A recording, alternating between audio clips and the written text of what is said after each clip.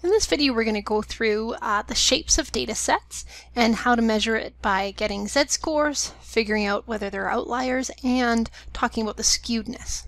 Okay, so right here, we've got an image of an outlier far beyond the data set. This data is quite symmetric. This one is well, symmetric, but it has a has this bimodal tendency.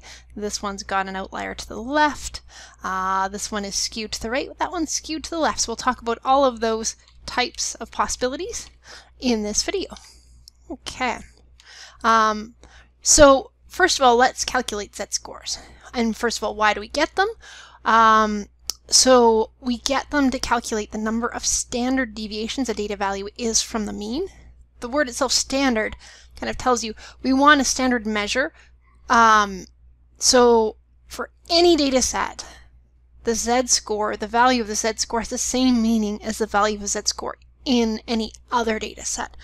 We always take the data compared to the mean, divide by the standard deviation, and if the z-score is beyond 3 or below -3, it's an outlier, and so on and so forth. Okay, the larger the absolute value of the z as well, the further the data is from the mean. That's always true.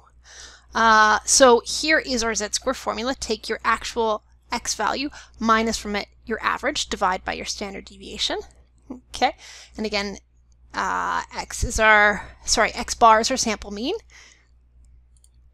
Okay, and s is our sample standard deviation. And x itself, again, is the data value. Okay, and for example here, let's take a mean of 490, standard deviation of 100. Z-score for a test score of 620 would be the following. So the 620 is our x value, the 490 is our x bar, our mean, the 100 is our standard deviation, which is s. That gives us a z-score of 1.3. That 1.3, is that good or bad? Well, it's not an outlier because the 1.3 standard deviations is not above 3 and not below -3. So yeah, this person is above average. Not incredibly above average, but definitely above average with their score. Okay, next thing to talk about are shapes of distributions. First one to look at is skewedness. It's the measure or the extent to which data values are not symmetric. We're going to talk more about that in a minute and how to measure that. Kurtosis is the next measure to describe the shape. It's the measure of the peakedness of the curve of the distribution. So how sharply the curve rises approaching the center of the distribution. So you could have a very sharp peak or you could have a very smooth peak. Okay. So here let's talk again about skewedness. So if the data is left skewed, then the mean is below the median. What that means is there's some very small values pulling the average or the mean down. Don't forget your median is your exact middle value of your data. If you are right skewed, then your median, let's say it this way, your mean is above your median. There are some large values pulling the average up above the middle point. If your data is perfectly symmetric, then the mean and the median are exactly equal. And in this case, with this distribution, we would say it's probably normally distributed or bell-shaped. Sure looks like it. It's symmetric and it has this bell-shaped curve. The skewedness statistic for each of these, this skewedness statistic for left skewed is below 0. For the perfectly symmetric case, it's exactly 0. For a right skewed case, it will be above 0.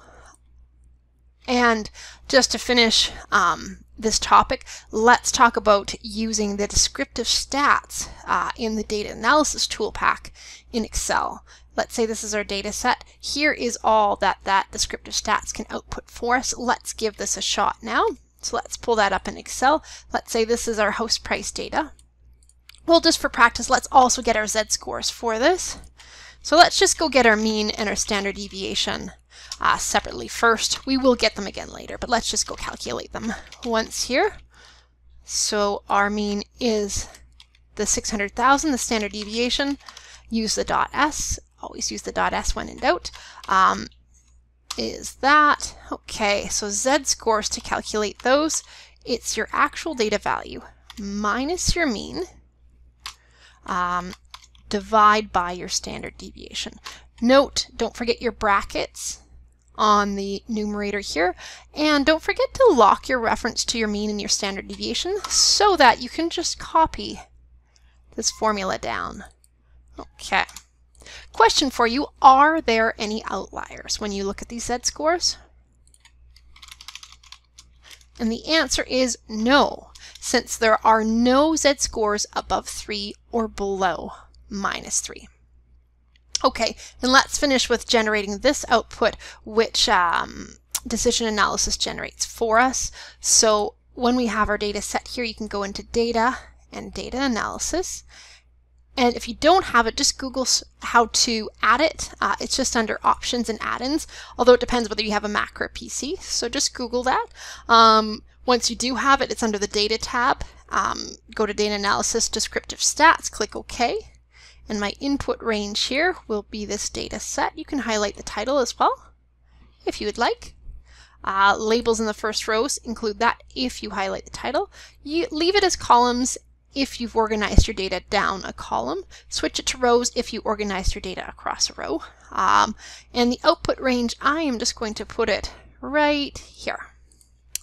Okay, you can put it anywhere you want or have Excel make a new worksheet for you. And you must include the summary stats here. You can also do your confidence levels for your mean. I'm just going to skip that and just do my summary stats for now. Click OK, and here we are. So here are the summary stats. We've got our mean, standard error, median, mode, standard deviation. So all of the things we're calculating today, and it also talks about our skewedness. So the skewedness is 2. So that is greater than 0. So what does that mean? Well, that means that we are skewed to the right. How else could we have spotted that? Well, look at your mean and look at your median. Okay, and what do we notice about them? The mean is much larger than the median.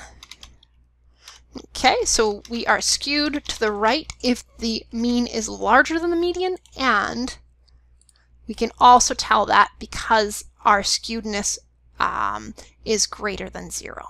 Okay, that concludes this video. Thanks for watching.